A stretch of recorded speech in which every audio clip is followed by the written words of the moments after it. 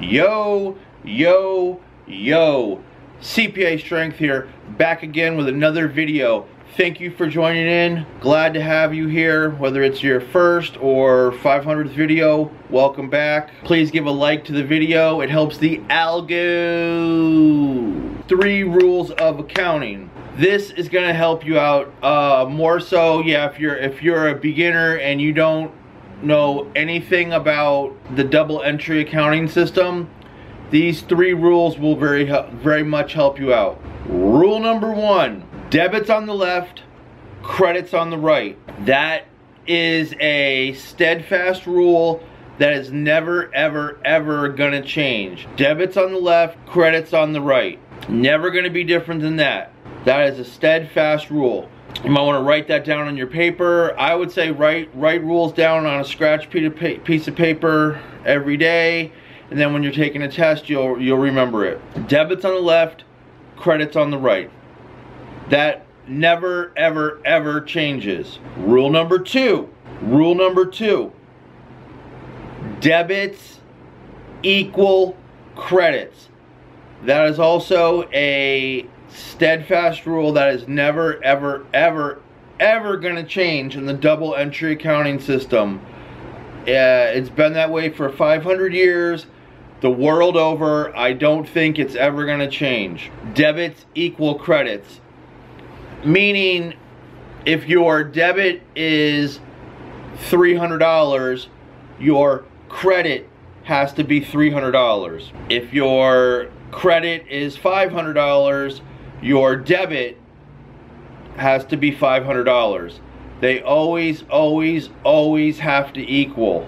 You can have multiple different debits. You can have 5 or 6 different debits, but if the debits equal 1,000, then you can have one credit that equals 1,000. For debits, a $200 car expense, $300 rent expense, $500 telephone expense. So those would be three debits that equal $1,000.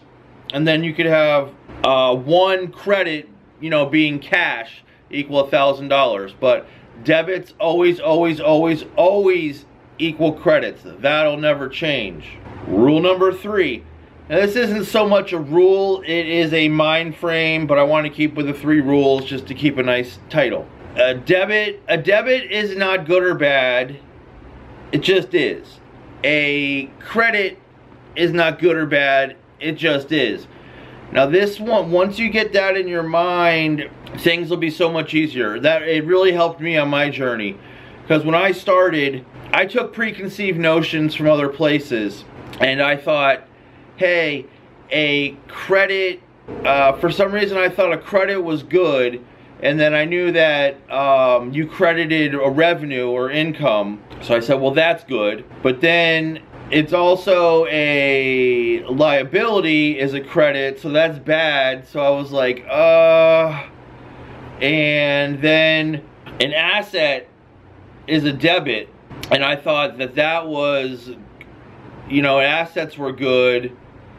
But so I was very confused, and what I've come after doing this after doing accounting and teaching accounting for about 15 years now, I've come to the conclusion that debits and credits just are. They're not good or bad. Now I have a 4th, it's not really a rule, I have a 4th, a little bonus. What is the bonus? A little bonus is, forget about other things like banks or tax returns that use debits and credits. That's going to trip you up as well. Leave all those preconceived notions out, what a debit or a credit is on your bank statement, because that's not the same as we're doing the double entry accounting system here. We're doing accounting fundamentals, and that is not the same as what your bank calls a debit or credit. Similarly, I'm a real estate agent too. They call me 2 licenses. No one calls me that. Anyways, I have a real estate license as well as a CPA license, and they have debits and credits on a sales contract as well. It's not the same as a double entry accounting system. There's credits on tax returns. That's not the same as a double entry accounting system. I hope this video helps you out, and thank you for joining in, tuning in, and until the next one, CPA Strength, I'm out.